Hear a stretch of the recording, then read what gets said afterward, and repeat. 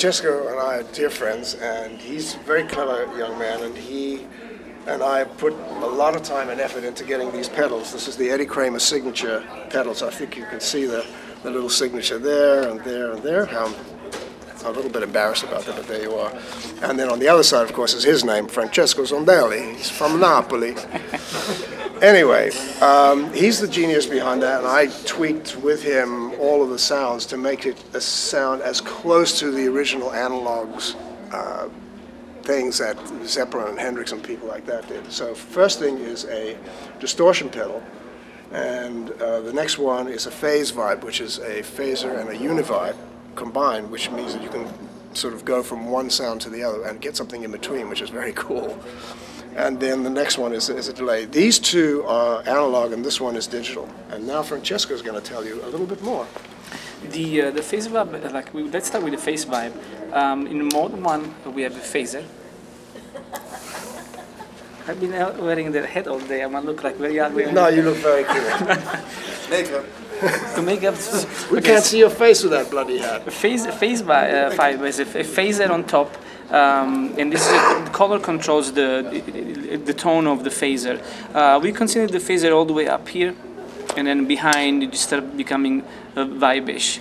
But to get really the tone of the univibe, then you will have to switch, and then the color tone will change the tone of the univibe. This is the speed control of it.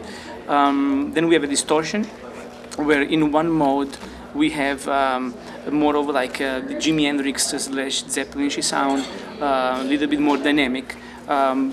We have an input control and a tone control and EQ that almost brings it up to a phase sound. If you crank the distortion up and the EQ up, it will be most likely a phase, very, very sounding phase.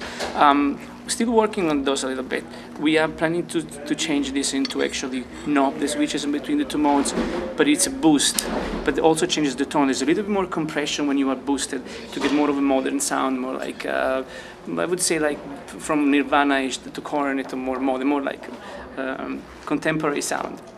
Very versatile, and it sounds great. We have been having a great feedback from all the guitar players who tried it today. Freaked out. They said, "Wow, it's amazing!" Particularly because it's so small, and the retail is probably going to be around. We were thinking we will disclose that later. We'll disclose that later. But it's not an incredibly expensive device. It will be more than a penny, less than $1,000. Yes, exactly. Yeah, so when do you expect these to be out in the world? We are like estimating like in a couple of months. I still want to tweak something. There's still a few changes that I have to do on the tones, and there's some new features. I have a new pedal coming in tomorrow, actually. Yeah, we have a black box coming in tomorrow. That's really cool. It's a secret pedal. It will be very, very cool, and we invite you guys to come and check it out. But I would say a couple of more months just to make sure that we put on the market something people will love. And Craig, the thing about these pedals that we're so proud of, made in the USA. Yeah.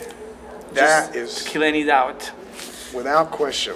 We're very proud of it, and we're looking forward to people just clamoring for them. So do you have a website where people can get more information? Yeah, they're called F pedals, and F it's my initial, Francesco, I think that. And then it's f-pedals.com. You can like on Facebook. You should come and like us on Facebook. And then this is the Eddie Kramer signature series. Once again, Echo Box, Phase Vibe, Head Distortion. I say mine is Ed Distortion, but you can call it Ed Distortion if you like it.